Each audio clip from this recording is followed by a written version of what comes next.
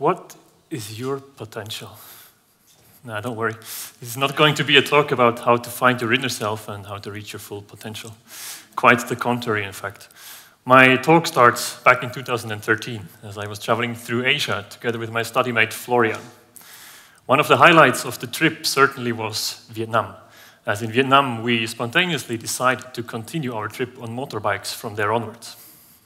The two of us, being office guys and total pen pushers with zero knowledge about motorbikes or mechanics, we not only had to buy 2 motorbikes, but also 2 fake licenses, as one does. Said and done, we started on our shaky bikes on an early morning in Ho Chi Minh City, and we dove into the traffic of Vietnam, where 21 people die every day. So this was much to the delight of our mothers at home. Soon after, however, we left the busy city roads and we started to explore the backcountry of Vietnam, the high mountain passes and the beautiful valleys. Unfortunately, more often than not, our bikes would break down as they were cheap copies from China, either under the heavy rain or any other defect that urged us to stop at the local mechanic and ask for his help fixing our bikes. However, being in the backcountry of Vietnam, nobody speaks English or Spanish. If you're lucky enough, you find 1 or 2 words of French, back from the colonialism, that are understood. Forget about telephone or internet reception, and forget about your translator app understanding the local dialect, or vice versa. What works much better than words, however, are drawings. Drawings, symbols, icons of what you need. Of what you need for yourself, what you need to know, or what you need for your bike. So we started drawing, and we started drawing symbols and icons for what we needed to know, or what spare part we needed to have for our motorbike. And we soon realized that we kept using the same icons day after day. And one evening at the campfire, together with some rice wine, the idea was born. Let's just put all necessary icons for travelers on a t-shirt, so that they can speak to everybody, everywhere.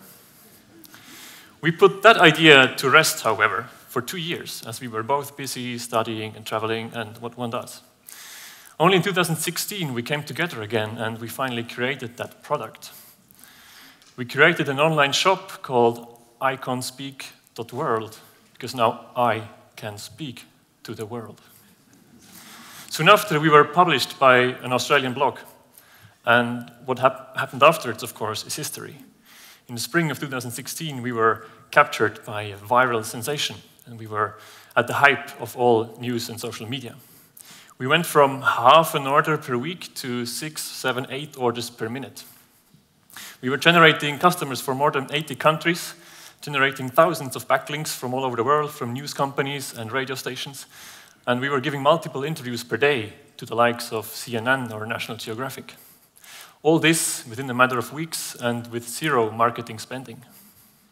At one point, PayPal was shutting down our payment account because their fraud detection system said that our revenue development was a fraud. However, we were no fraud, we were just exploding. And we had to prove that by putting together cash flow statements in a night shift and sending them back to PayPal.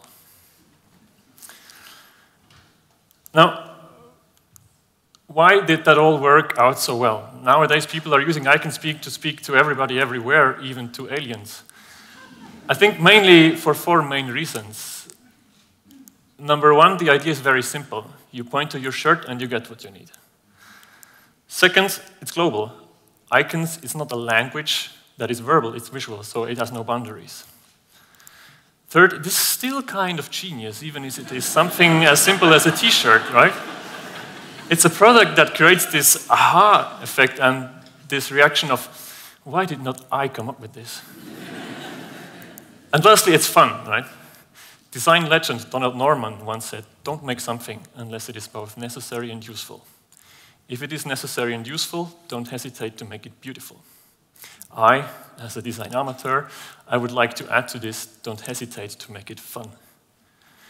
If a product is fun and causes people to laugh when they use it the first time in interaction with a stranger, that certainly helps with a positive user experience. That's why our toilet icon is not a man and a woman standing next to each other. It's somebody actually conducting business. Simply because it's more fun. And you can trust me that this is the icon most used among them all. Now, you might think that, this is quite impressive what the guys achieved in such a short time, and quite frankly, I hope you do. And you might even think that this is like a well-executed plan and strategy, but I'm not here to tell you a success story. And what you just saw, not much of this is the result of a plan or well-executed strategy. No, we just did it. Before starting I Can Speak, we of course shared the idea with many family, friends, and fools, and everybody would just shake their head at it and say things like, why the hell would you start another t-shirt thing? There are as many t-shirts out there as there are grains of sand on earth. Or quite frankly, that this would have zero potential. But for us, those comments were not really relevant because we never thought about potentials. Instead of thinking about potentials, we thought about risk minimization. We knew that we could set up the business with very little risk involved. The whole setup cost for this was about 300 to 400 Swiss francs for each of us. With that money, we mostly engaged in testing of textiles and designs. 300 to 400 Swiss francs, even as a student, that is no risk. And if something has no risk, it takes no courage to execute it. So what's your excuse for not doing it? Hence, for us, it was all about trying an idea with minimal risk to try something in which nobody really believed. Having ideas in which nobody really believes was nothing strange to me. Since I was little, I was always full of ideas. And as I grew up with a down-to-earth engineer as my older brother, I was quick to learn that many of my ideas were kind of silly. Like a wheelchair I once tried to build out of a used pair of roller skates. But I was also quick to learn that even if 99% of all my ideas are silly, I would just have to have 100 ideas per day to have one good idea every single day, right? And with that one good idea per day, instead of focusing on its potential, focus on having a go at it with smart risk minimization. Being an entrepreneur and as a startup company, you always have to show potentials permanently. And quite frankly, you always lie. Because you best guess into the blue, into an area with so many unknown variables that you just cannot know what is your potential. But if you can try something with almost no risk involved, why would you care about its potential? Just do it. If you can try something that has no risk, the worst thing that can happen is that you learn something on the way. So let me get back to my introductory question. What is your potential? I don't care. And neither should you. All you should care about is purpose and having enough ideas per day. Thank you very much.